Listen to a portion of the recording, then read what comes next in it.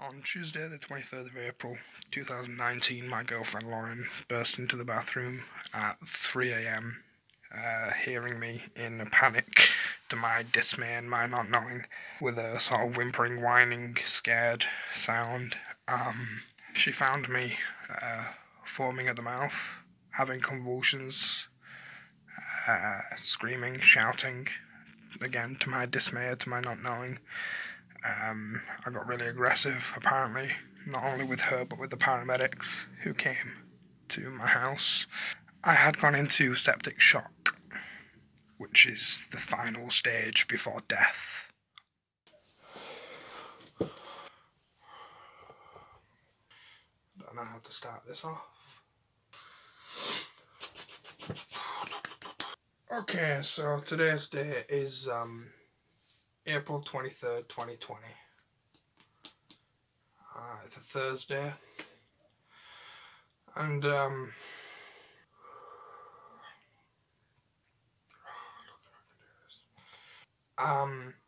today is in fact the 4th week we've been doing it, but for the past few weeks, every Thursday at 8 p.m. we clap for the NHS, one that I personally have taken part in. It's just wonderful and beautiful to see the world and my local community unite in such daunting, scary times. It's wonderful to see. Today also marks 1 year since I contracted can't even say the word.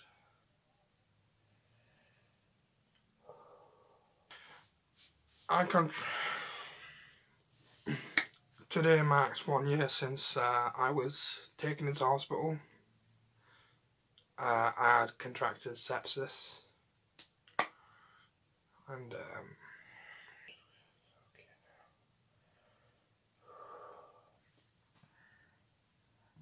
so the follow-up is this. I wake up in a hospital bed. Lauren, Andrew, my brother, and my mum and my dad all ran about in this periphery of my vision, and 2 doctors in the doorway to this side. No one had really told me what had gone on until I, obviously came to.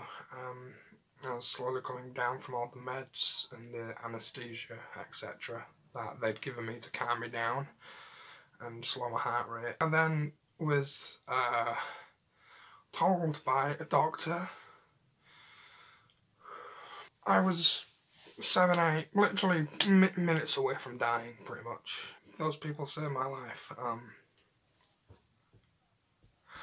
Kind of regret not really trying to talk to them or whatever, or getting to know the names, or looking at the name badges, what have you, because ever since I regret not thanking them. I wanted to go back, find them and thank them, but that's practically an impossibility. The lead up to the whole sepsis thing was the day previous. I had diarrhea and vomiting, really nauseous, couldn't stand up for at least a minute or so without feeling really like fatigue and really like dodgy. I maybe thought, possible food poisoning. I certainly never felt that weird and that messed up and that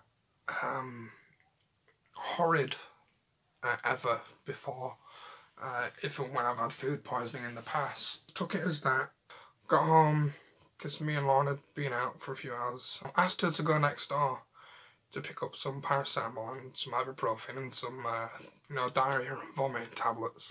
I took them and took I think it was 2 ibuprofen, and then had a nap.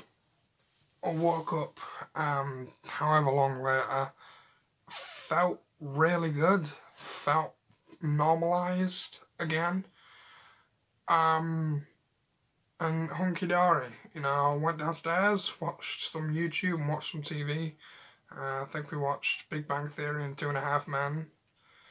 Watched some YouTube, watched Shane Dawson and Daz Black, and I was completely fine. Made some tea, went up to bed. I kissed Lauren on the forehead, and I went to sleep in the other room because, of course, I didn't want to pass it on to Lauren, so I kissed Lauren on the forehead and went to bed.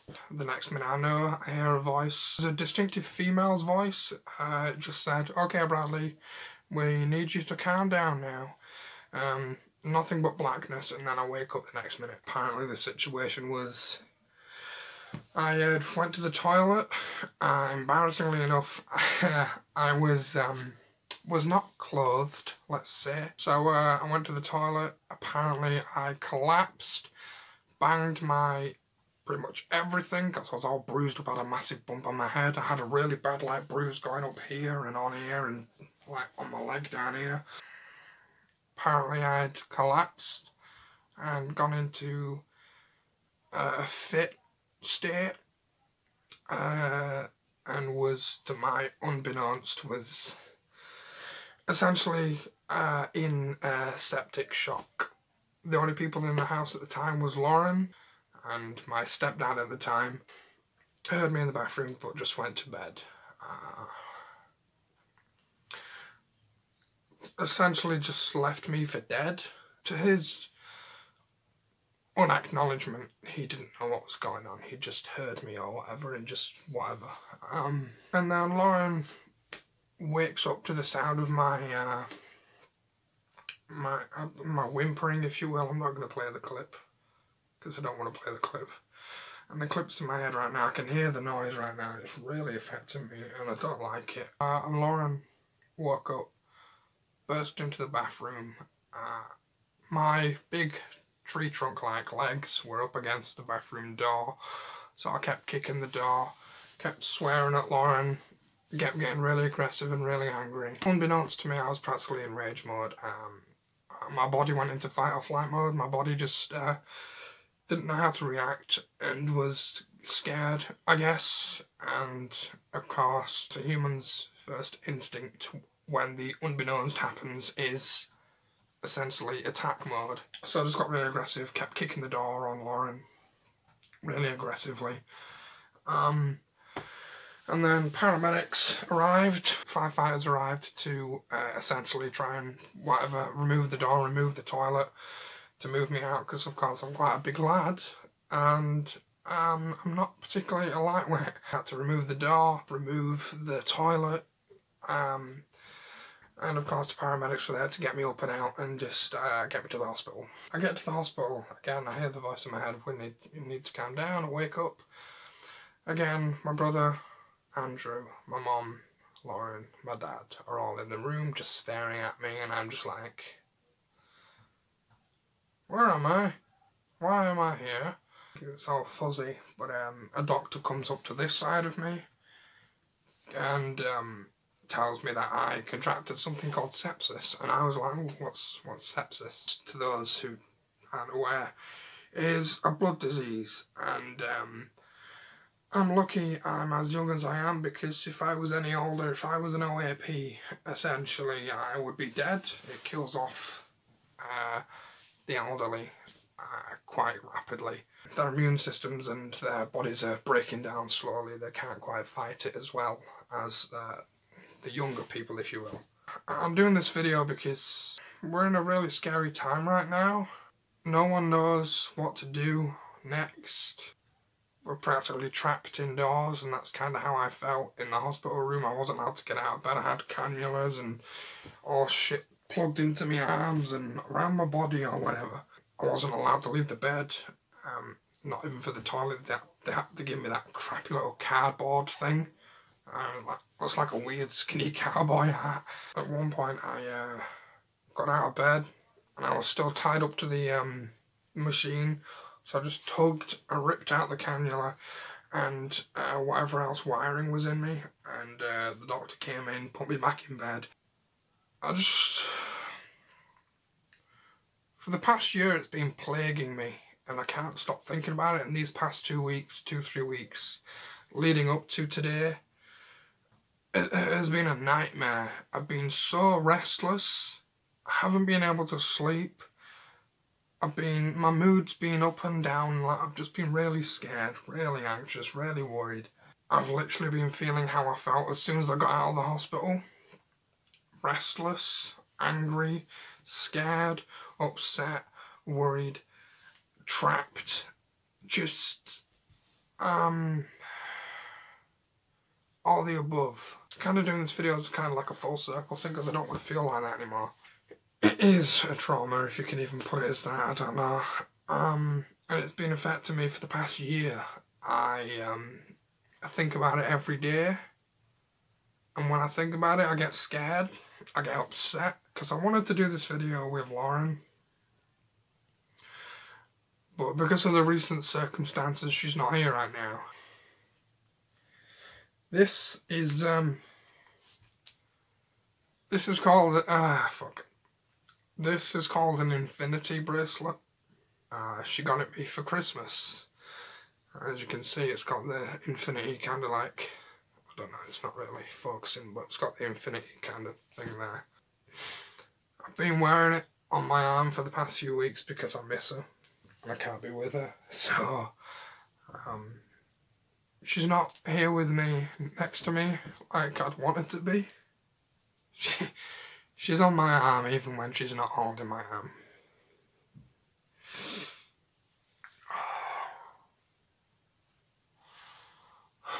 That's a little shout to the love of my life and the woman that saved my life.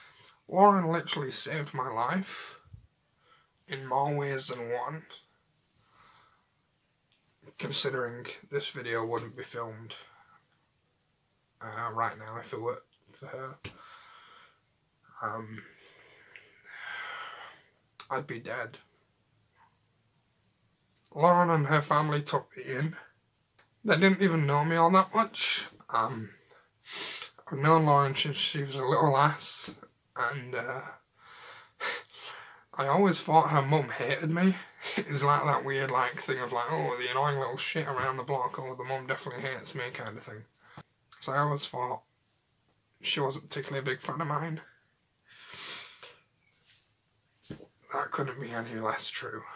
Lauren, I want you to do something right now. I'd really appreciate if you could pause this video right now, because I want you to take the phone or tablet or laptop into your mum's room or whoever's in your house, and I want you to show this bit to them, because although I haven't said it in person, it doesn't mean that it ain't true.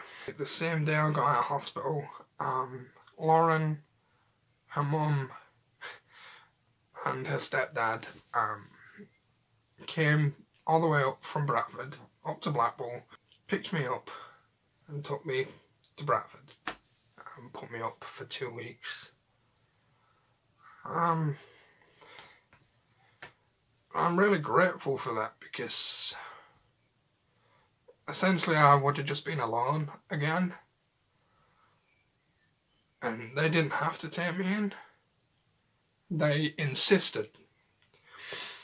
So, I'm really going to name drop here, so I'm really sorry, but Michael, Michelle, Amy, Lauren, literally days after I could have died, you took me in, and I am forever appreciative of that. And although I may not have said it in the past, I want you to know that I'm forever grateful and appreciative of you guys. Michael taking me in to your house, considering you didn't really know me all that well. Michelle, allowing me to date your amazingly strong, beautiful daughter. And Amy, thank you for giving me company and just making me laugh and making me smile. You're like the little sister that I never had. So thank you all, I love you all, and I'm forever appreciative, because you've done more for me than I could ever imagine, and I hope that only one day I can reciprocate what you guys have done for me to you. So much love and thank you.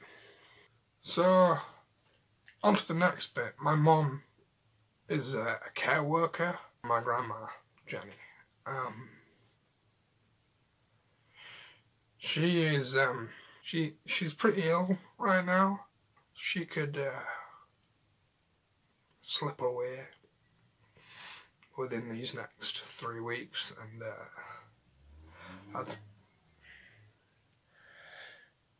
I'd never really get to say goodbye.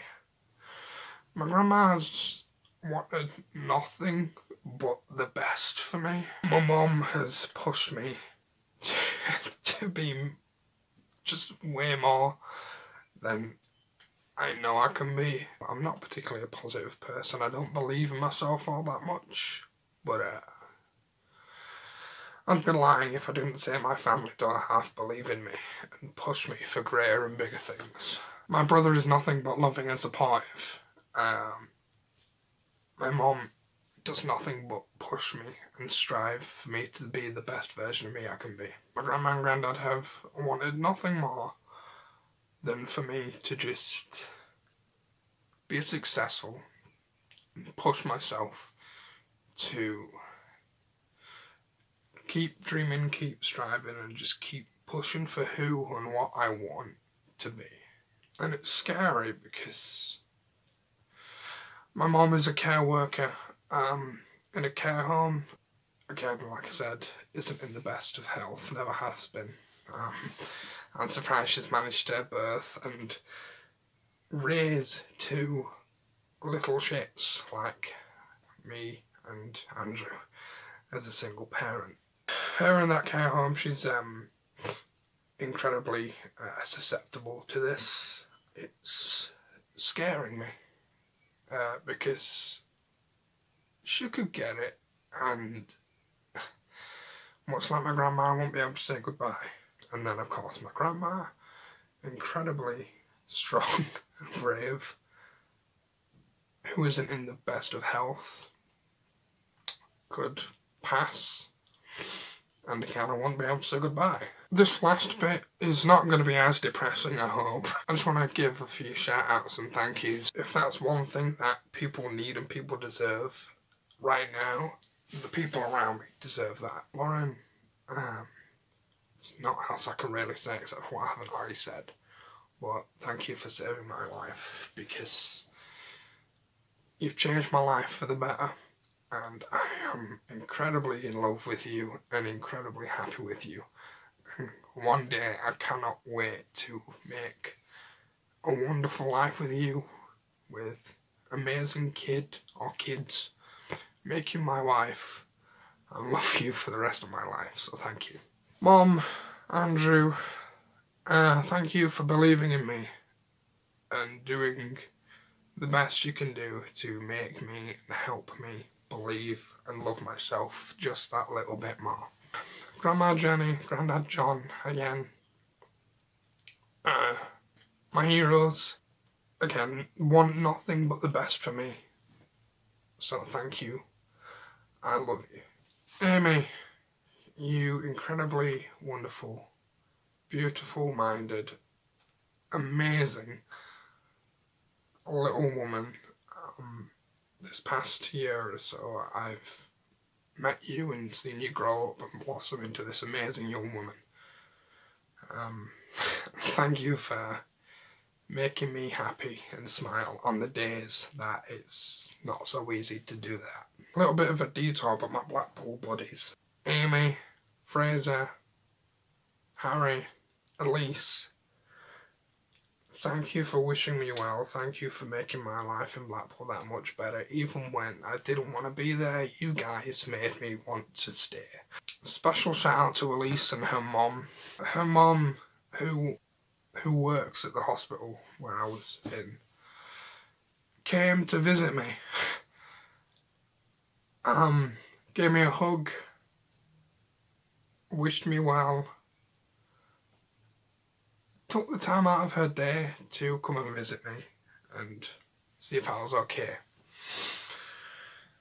So, Elise, if you're watching, tell your mum I'm incredibly filled with love and happiness and joy and so much appreciativeness, because although she didn't need to, your mum came and visited me, and that was so sweet, and I'm so happy about that, so thank you. Travis, my brother, there's nothing I haven't done or said in the past that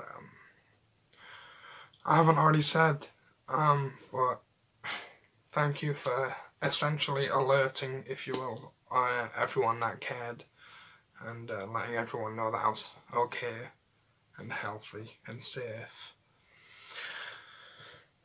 Because when you're in dire straits and scary times like that, you need someone to have your back and just let everyone know and just chill everyone out, including myself. So, thank you for that.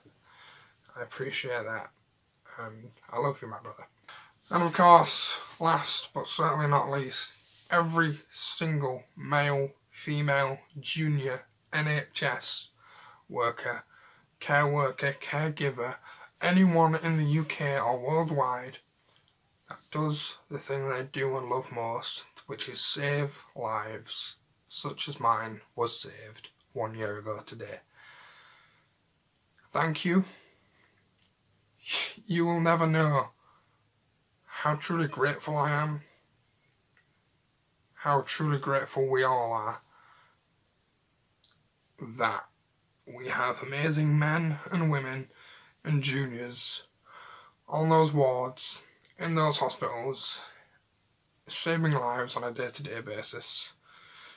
You do nothing but strive to save and help people, and sometimes that's not shown or shown or proven enough, but it should be. And damn it, I'm damn proud to be British, and I'm damn proud to be alive right now, but I'm damn appreciative of the men and women that fought that day to save my life. Thank you, NHS. I'll be doing the Run 5, Tag 5, Donate 5 challenge for the NHS charities.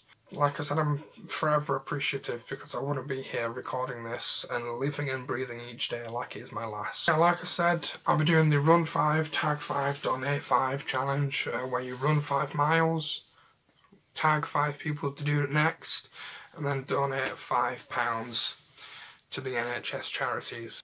Yeah, that's that. Thank you so much for watching. I'm really sorry if I rambled on way too long. But yeah, I just wanted to do this video as kind of like a full circle thing, get everything off my chest out in the air, and hopefully for the future I can be a little bit less restless, a little bit happier, and get that monkey that's scratching me off my back. Thank you so much for watching. NHS, thank you so much for saving our lives. But of course, in these dire times, stay happy, stay safe, stay Bradz.